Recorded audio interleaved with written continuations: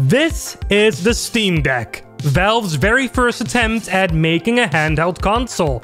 And to be honest, for their first attempt, this is quite an achievement. Not only did it launch with a huge chunk of Steam's library already being playable on day one, but it also stomped a whole new industry out of the ground with many competitors trying their hands on this handheld PC market. Even most of Valve's own games are now playable on the deck.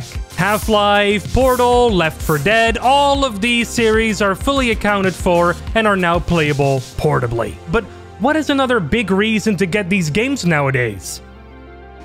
That's right. Mods! There are a buttload of custom campaigns available for you to play right now, some of which you arguably cannot miss out on. So my question is, would you be able to play those mods on the Steam Deck as well? Do they install easily, or do you have to jump through a bunch of hoops to get them to work properly? Join me in my journey to get answers to these questions. LambdaGeneration. Let's get started at the very beginning, downloading and installing the mods.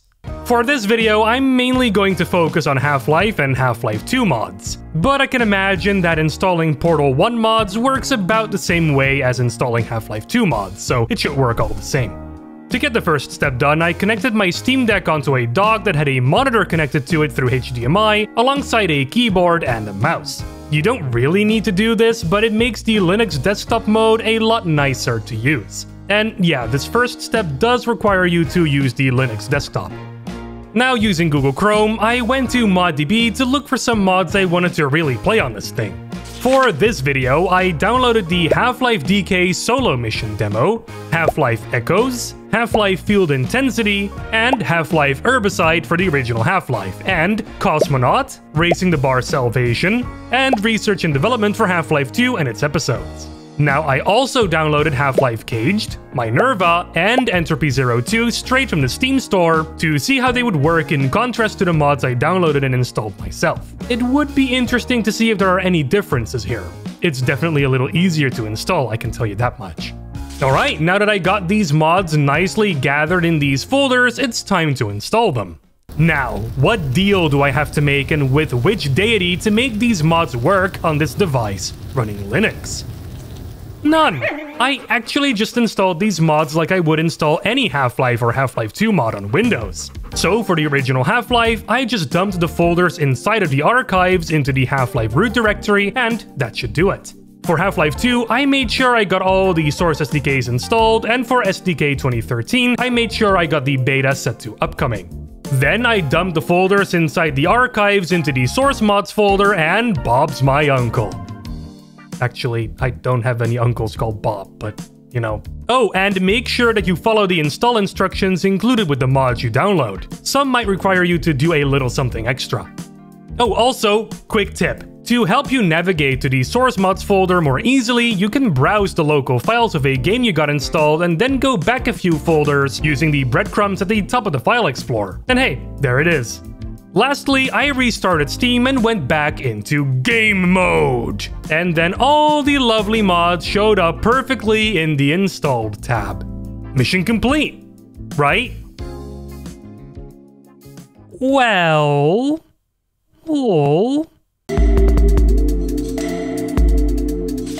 Let's run the mods. I started with a Half-Life mod first. The Half-Life DK Solo Mission demo by Team Solo. It seems to be stuck at launching executable. Not a good first impression here. Alright, well, let's cancel the launch here and... Wait, what? Did the game just open when I canceled launching it? I got a lot of questions, but anyway, here we are, I suppose. The DK Solo Mission demo running on the Steam Deck. Let's start a new game here. Okay, strange. Let's try again. Well, okay, that didn't go well. As it turns out, you gotta do an extra step to get Half-Life mods to run properly. In the properties and under compatibility, I turned on the feature to force the original Half-Life to run under the Proton Experimental mode. You only have to do this with the original Half-Life game and not the mods that you play, as when they're installed in the Half-Life directory, they should all run under the Half-Life executable anyway. Now let's run the mod again. The DK solo mission demo seems to have gotten classy because the main menu now has this serif typeface instead of the normal one. Jeepers. Alright, well, let's start a new game and see if it works now. Awesome, the game works. Now we can enjoy the DK solo mission demo on the go.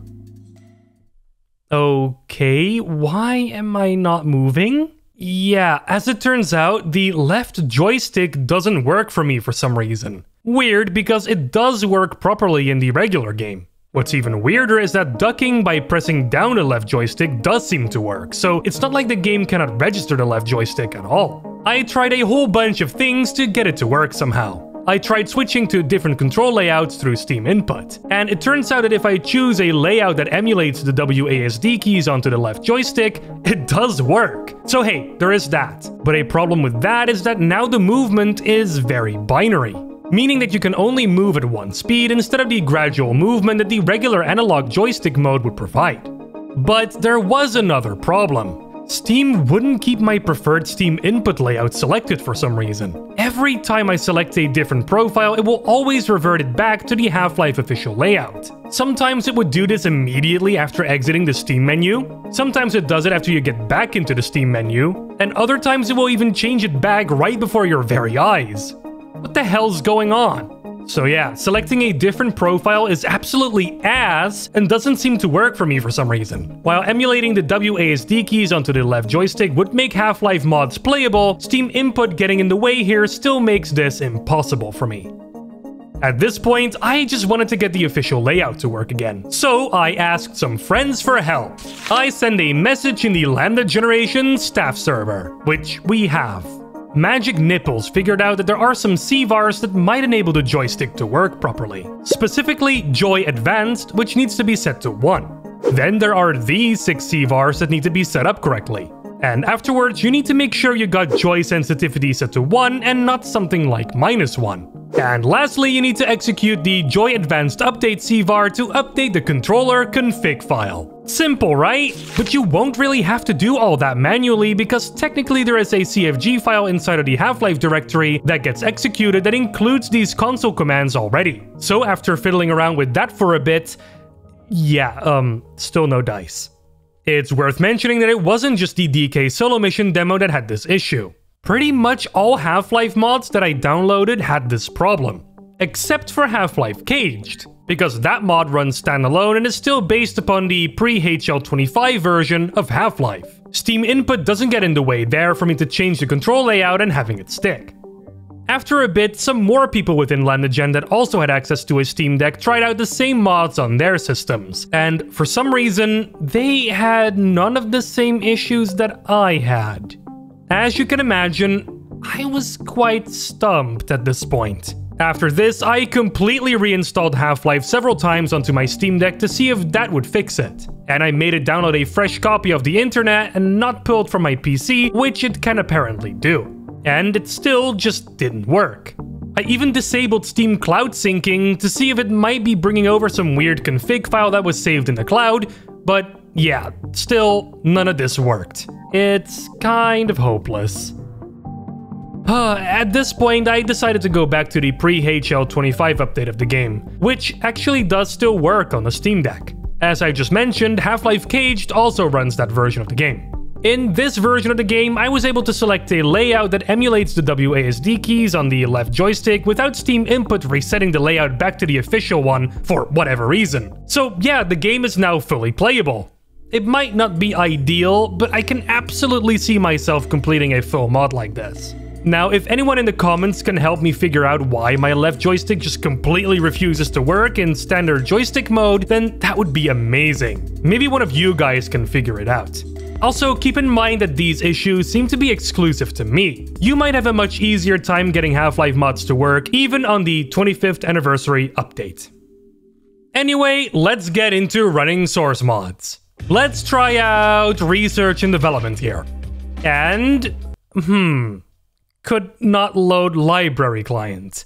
Yep, we're already off to a good start. Anyway, the first thing I try to do is to just set the Proton compatibility of the source SDK it uses to experimental again. That really does seem to be the Steam Deck's WD-40, huh? And just like that, the mod just launches. And yeah, it has the classy font again. Now, before I did anything, I made sure to select the keyboard, WASD, and mouse layout in Steam Input. Now, this is purely to get a trackpad mouse going that I can use to go through the menus here. Without it, the menus are incredibly clunky to get through. I also set the left joystick up to be an actual joystick this time. Yeah, no weird WASD emulation anymore. Just joystick goodness. Oh, and I also enabled the joystick in the mouse settings menu, otherwise it won't work. Getting started with the mod was as easy as just starting a new game. It loads up and works just fine. Except for the joystick, of course! Of course! But to be honest, this really just seemed to be some kind of odd config issue. So I went into the game files of Half-Life 2 and found this 360controller.cfg file. I copied this file and put it into all of the CFG folders I could find in the Source SDK 2013 install directory, and I booted research and development up again. I executed the CFG file inside of the console and oh my gosh! I fixed it! I actually fixed it! Yep, the movement controls work perfectly fine now. They're even fully analog. I knew it was just some strange configuration stuff. As you can imagine, I was very, very happy. I definitely recommend putting this 360controller.cfg file into the CFG folders of all of your installed Source SDKs, just to make sure. Does the left joystick not work properly? Just execute the CFG file and bam! Now it works like it should. I also tested Minerva on the Steam Deck downloaded from the Steam store, and that mod already had a 360controller.cfg file that it loaded automatically. So that mod already works pretty well, at least it did for me. And then there is Entropy 02, which is a unique case in and of itself. Because EZ2 has been made to work with the Steam Deck pretty much flawlessly. It even has the Steam Deck UI enabled on the system, it has its own controller layout already loaded for you, and it even has Steam Deck buttons in the game's tutorial prompts. Honestly, this was such a breath of fresh air after what I've just went through with all the other mods. So thank you to the entire Breadman team. You guys really cared about having this game be played portably. Also, yes, I do the voice for the radio guy in this mod. I get that question a lot. So here are some final things I want to tell you before you go wild yourself with installing these mods. It is pretty much essential to start fiddling around with the control layouts, because the default ones might not be entirely ideal for the mod that you're playing. So make sure you tweak the control layouts to something you find comfortable. Does the mod require you to press a button that isn't normally mapped on the Steam Deck? You can just map it yourself. The Steam Deck has plenty of buttons for that. Another thing is that mods are going to look a little bit boring in your library because they don't really have any cover art or banner art. Now you can easily just set up your own art in desktop mode to make these mods blend in a little bit more with the rest of your games. A site that I recommend for that is called SteamGridDB.com. There are tons of custom covers, banners, logos, and more available for your favorite mods. So it's definitely worth a look. So yeah, to answer the question from the beginning of the video, it is absolutely possible to download, install, and play your favorite mods on the Steam Deck. It's just that Half-Life mods might give you a little bit of a headache to get working, and you do need a little bit of technical know-how to get the job done. But hey, you also bought a Steam Deck, right? So you might tolerate a little bit of tinkering. Anyway, that's it. That's been my journey to get mods working on the Steam Deck. Now, this is by no means a tutorial, and you know, you can follow some of these steps to get the mods working, but hey, you might encounter some other issues. You might encounter absolutely no issues at all. That's entirely possible. Like I said, this is just my journey trying to get all this stuff to work. So yeah, results may vary.